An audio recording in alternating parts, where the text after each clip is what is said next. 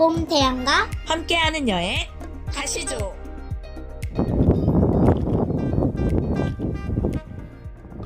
해가 저기 있어. 지금 시간이 6시인데요 해가 요 위에 있네요. 한 10시 돼야지 해 떨어지겠네요. 진짜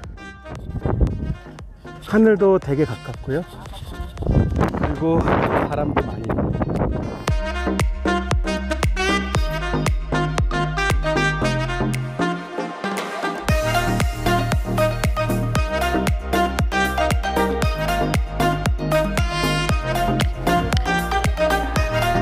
꽃입니다.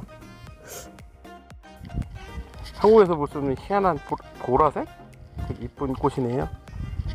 이거 이렇게 하니까 뭐가 생각나네요. 그쵸?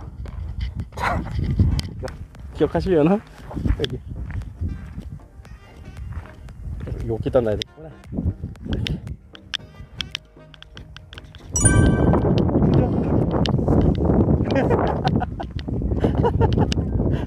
점이 저쪽 앞에 다 보이고요. 이 앞에 보시면 이쪽으로 가라고 하늘별 표시가 있습니다. 여기 리본도 이렇게 리본도 있고요. 표시가 이렇게 돼 있으니까 앞으로 쭉 가면 됩니다. 저기 앞에 하얗게 좀 보이시는 거 있죠?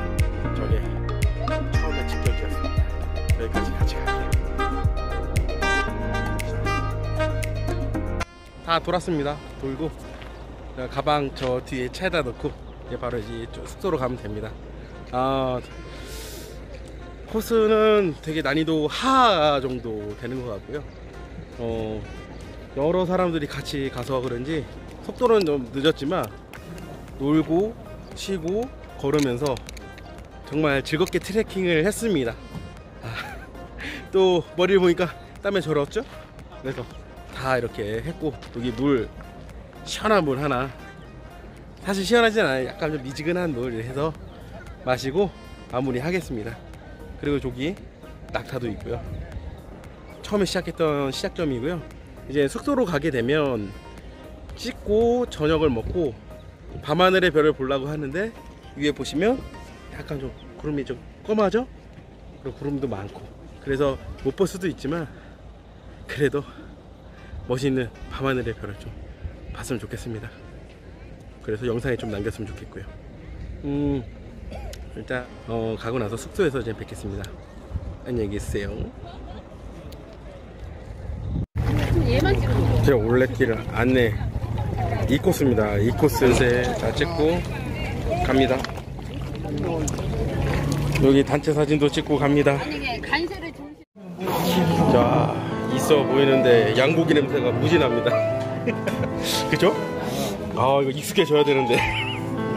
익숙해져야 되는데 이 냄새. 야, 양고기 많이 먹고 과일하고 샐러드도 많이 먹게요.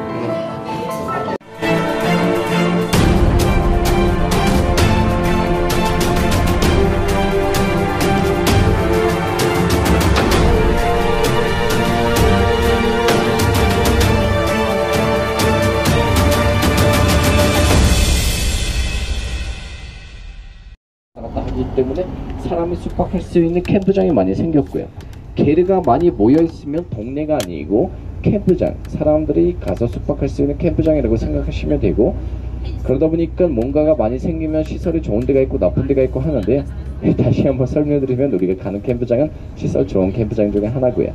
그리고 몽골이라는 나라의 상징꽃이 영꽃이라고 하지만 테렐지 국립공원의 상징꽃이 그 사계절 죽지 않는 에델바이스입니다.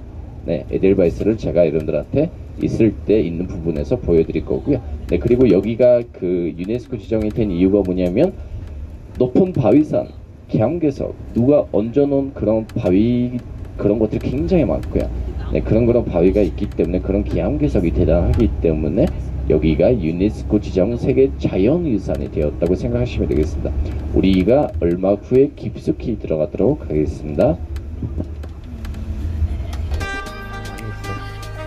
갑니다.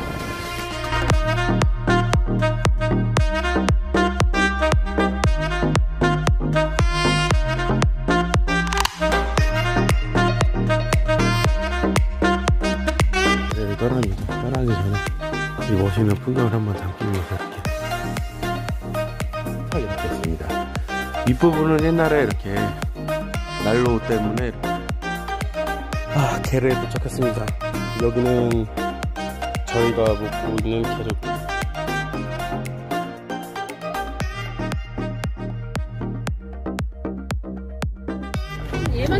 제가 올레길 안내 이 코스입니다. 이 코스 여기 안내. 한국에서 볼 수 있는 희한한 보라색 되게 이쁜 꽃이네요.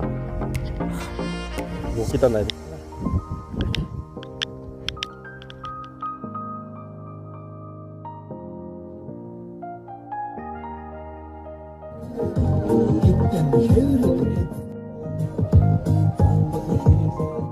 코스를 왔습니다. 1코스 오자마자 여기 말 보이죠? 저기도 말이 엄청 많습니다. 자, 오늘은 말하고 같이 걷습니다. 여기 간새도 하나 있고요. 자, 또 출발합니다. 야, 이 넓은 초원에서 이제 또 한 2시간 걸으면 끝날 겁니다. 꽃밭을 걷고 있습니다. 야, 온 천지가 야생화거든요. 야생화들도 이렇게 있고, 아 여기 튀어나오는 들꽃들. 아, 너무 좋아요. 야, 너무 행복합니다 진짜. 자, 여기 에델바이스도 이렇게 있고요. 이게 겨울에도 피는 꽃이라고 이렇게 솜털이 이렇게 있습니다. 아, 여기 솜털 같이. 솜털이 엄청 많죠. 눈으로는 잘 안 보이는데. 네. 이게 겨울에도 눈 속에서 살아요. 아, 이게 사시사철 피우고 그 다음에 겨울에 눈 속에 지금 어미소하고 저기 송아지죠. 송아지하고 엄마스하고 같이 이렇게 드디어 저기 저쪽에 저기 시내가 보이네요. 아, 건물들 엄청 많네요. 저로 해서 계속 저 시내 쪽으로 갈 겁니다. 코스는 다 마무리했습니다. 자, 우리 완주했어요. 한번 하시죠. 우리 완주했어요. 자, 우리 완주 끝냈고요. 이제 저 조금만 더 가면 끝납니다. 끝나고요. 꽃밭에서 저기 언니들하고 같이 사진도 찍고, 여기 에델바이스 밭입니다. 와, 안녕하세요. 안녕하세요. 반갑습니다. 아, 너무 이게 다 꽃들이라. 반가워요. 아, 안녕하세요. 안녕. 여기도. 아, 안녕. 이야.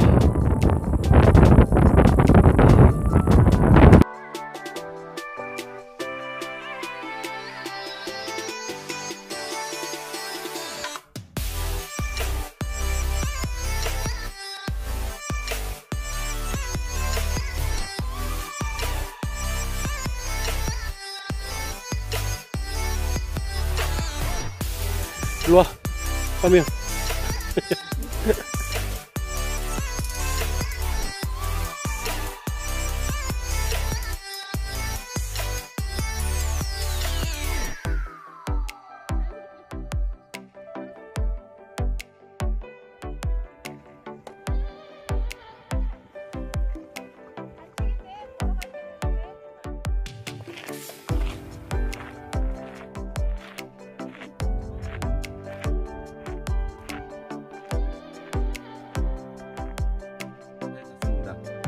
잘 잡고 처음 잡아보는 건데 그렇게 춥게 자지도 않고 즐겁게 잘 잡던 것 같아요. 늪지대를 가고 있습니다.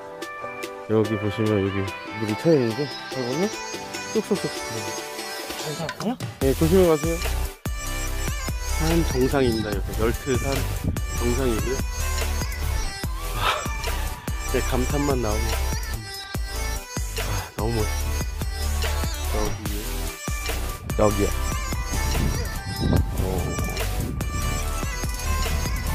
일단 가면서 얘기할게요.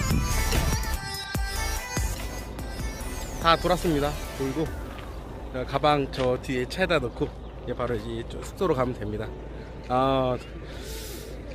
코스는 되게 난이도 하 정도 되는 것 같고요. 여러 사람들이 같이 가서 그런지 속도는 좀 늦었지만 놀고 쉬고 걸으면서 정말 즐겁게 트레킹을 했습니다. 또 머리를 보니까 땀에 절었죠? 그래서 다 이렇게 했고, 여기 물, 시원한 물 하나, 사실 시원하진 않아요. 약간 좀 미지근한 물을 해서 마시고 마무리 하겠습니다. 그리고 저기 낙타도 있고요. 처음에 시작했던 시작점이고요.